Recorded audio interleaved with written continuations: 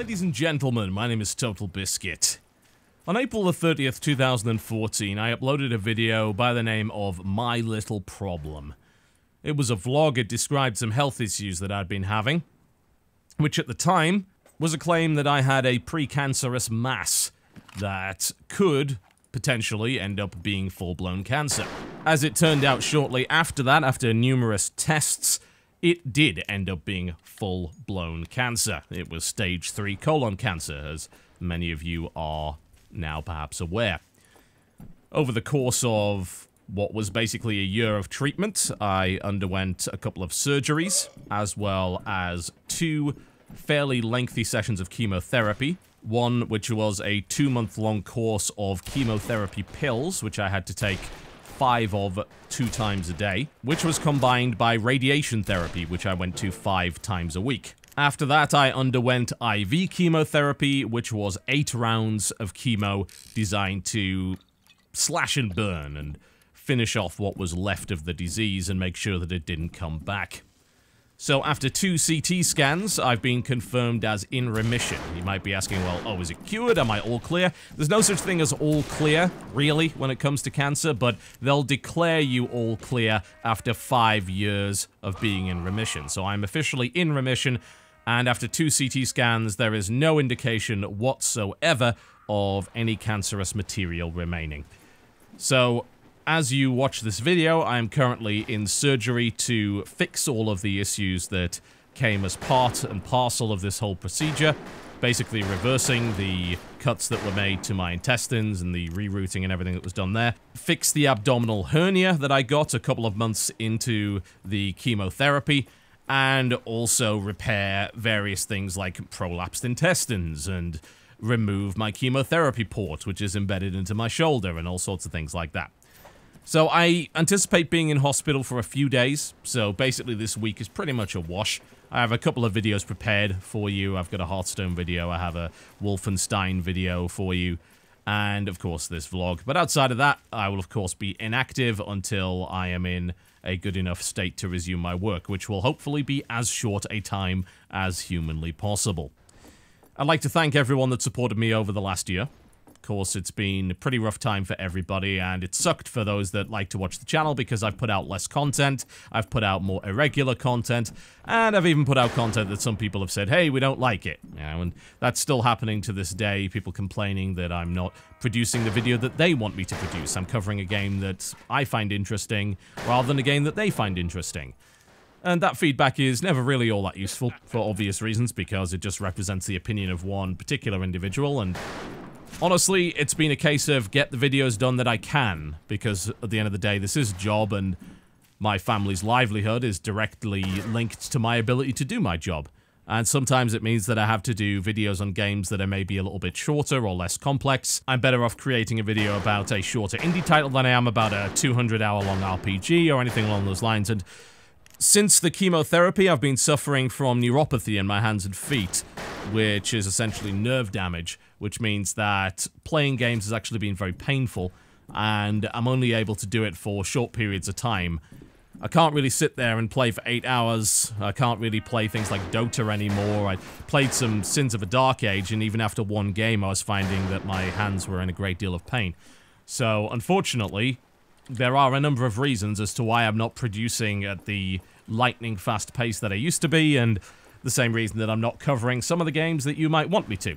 And I'm sorry about that, but that's just the reality of it. I hope after I've gone through a full recovery and after this neuropathy has gone away, and it's supposed to be temporary, but it can last upwards of a year after a chemotherapy session, that I'll be able to get back to the regular schedule. But we'll see how long that takes. I'm still suffering from that, and of course chemo brain, which is a common side effect of those that go through intense chemotherapy, which affects my ability to focus and my concentration, which has made gaming significantly more difficult.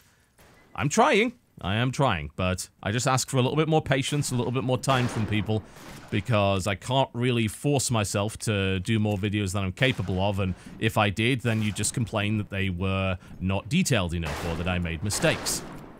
And I understand that, and I don't really want to make mistakes. in this position, there's a great deal of responsibility. If I make a mistake that causes even one person not to buy a game, then I've done a disservice to the developer of that title. It's important that what I do is accurate, and it's important that I give a fair first impression of the games that I'm covering.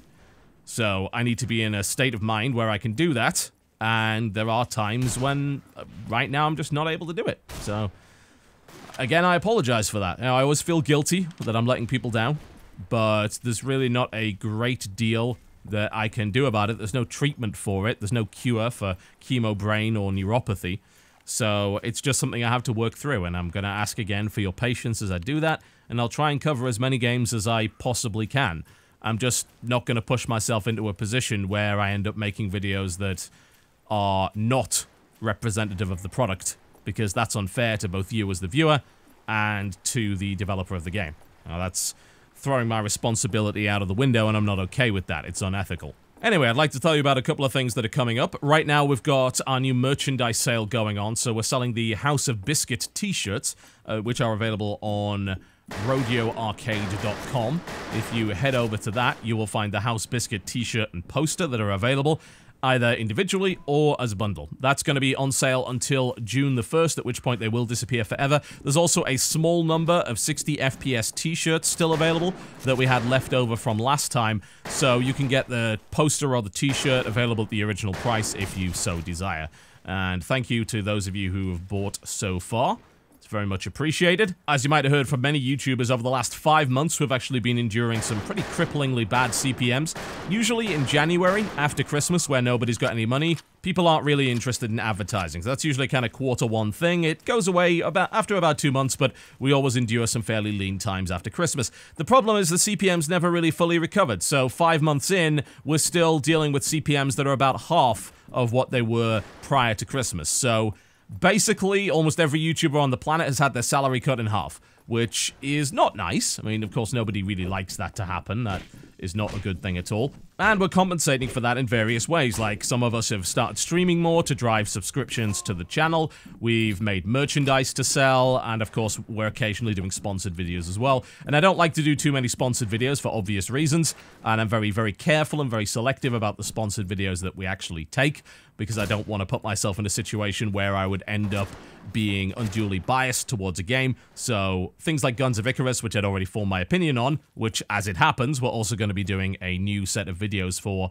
towards the end of this month, they seem pretty reasonable. So there you go, there's the announcement of that. There'll be a new Guns of Icarus Battle Royale coming towards the end of this month. I will be crewing a ship with Krendor, Kraken, and Peanut Butter Gamer, and we're going up against the evil forces of Markiplier and the Game Grumps, and we're also allying with Jesse Cox's crew, which includes Cry, Angry Joe, and Dodger. So yeah, we're doing that. Why? Because, frankly, we like the game, and there's a good amount of money involved in it. You'd be perhaps surprised as to how much money one can make from a sponsored video, which is why a lot of channels do a lot of them. And with the CPM being the way that it is lately, a sponsored video is worth so much more than a regular video. I mean, you know, you could make 10 regular videos and not make as much as you can get from one sponsored video. So hopefully you understand that. Again, I don't like to do sponsored videos too often, and I do try to make sure that the sponsored videos are interesting and entertaining and of games that you actually care about in some way. And people have proven that they like watching the Guns of Icarus stuff, so I don't really mind doing a little bit more of that. Outside of that, I will be at E3. That's the plan. So I'm going to be doing E3 coverage, and we've spoken a little bit about how we're going to do that. We're focusing, for the most part, on bigger games, AAA stuff, anything that I can get B-reel or direct capture from, and that I can provide you with a solid hands-on first impression of. And that's June the 16th through to June the 18th, of course, in Los Angeles. Looking forward to that. E3 is a bit of a difficult show to do, but I think we're booking some pretty interesting stuff this time around, so I certainly hope that I'll be able to provide you with some interesting content. Based on the stuff that we did at PAX last time, it seems like you guys want to see AAA, and you would prefer that I wait till around release for indie stuff, so for the most part, that's what we're going to be doing. It'll be a little bit of a lighter schedule. I don't want to stress myself out too much, since it will be fairly shortly after my surgery, and I'm still in recovery, but we'll hopefully be able to get some interesting stuff. There is also a plan to head on over to CoxCon, as again, you may also be aware. I'll be heading over to CoxCon in England, and that's really just as a favor for Jesse, more so than anything else. And it's also an excuse for me to go back home for a little while. I did want to do that for maybe a week, because I haven't actually been back to England in over 3 years. So I think it's reasonable to go back and spend a little bit of time with the family, say hi to old friends.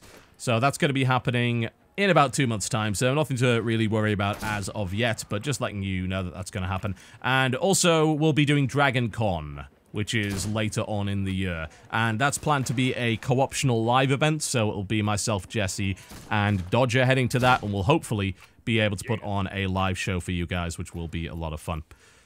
So outside of that, I will not be doing the co-optional podcast tomorrow for obvious reasons. I'll ask Jesse if he wants to do it, but it's likely we'll just skip this week, and of course the lounge I will also be skipping because I'll still be in hospital by that point. We intend to do the lounge next week, that being the 22nd, Friday. And we're hoping to actually play Doom the board game, assuming that we've managed to learn it by then, so hopefully that'll be fun for everybody to watch. And also, I should let you know that this week there will not be a Shoutcraft Clan Wars, again, because I'm going to be in hospital, and those are expected to resume next week. Big thanks to everyone who has stuck through all of this nonsense over the past year. It's been very heartening to see the support and the fact that people stuck around instead of just running off to another channel, and I certainly would have understood it, considering if you don't put out the content that people want, then people are going to leave you. Well, that's just the reality of the business, but so many people stuck around, and the channel's actually doing better than it's ever been. I'm really looking forward to getting back to full schedule and producing the amount of content that people have come to expect over the past 5 years, and to also focus on the bigger games that people want to see.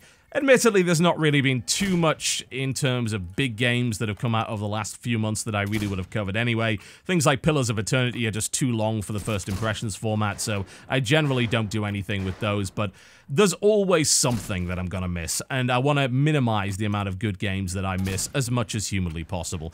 My name's been TotalBiscuit. I am gonna go have some morphine now, I think. Thank you very much for watching. I'll see you next time.